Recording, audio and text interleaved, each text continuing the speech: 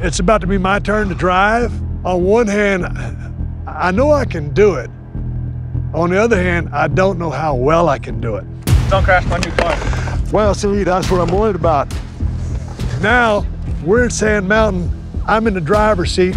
There's 15 people on the crew, and they're all dependent on me. Nervous is not the word. Living up to expectations would be the best way I can phrase it.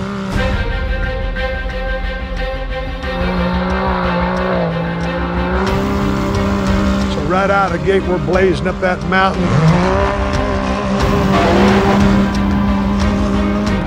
We hook left, go down that ridge, and looking over that peak and trying to get over on the other side is way more daunting task than you would expect. Everything was on the line. I'm trying to put forth a performance of a lifetime.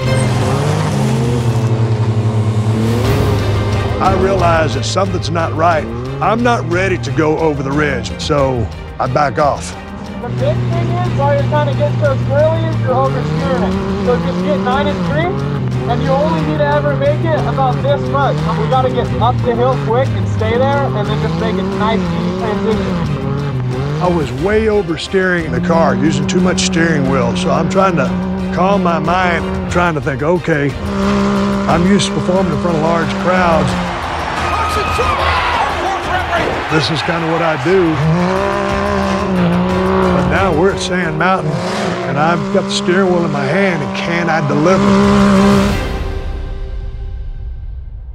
Stone Cold Takes on America. Premieres Sunday, April 30th at 10. Part of WWE Superstar Sunday on A&E. Hey, I'm Stone Cold Steve Austin, and I'm hitting the road to take on any challenge that's brave enough to take on me. I see you laughing, Albert. I may be retired, but I ain't taking it easy. I'm taking it on.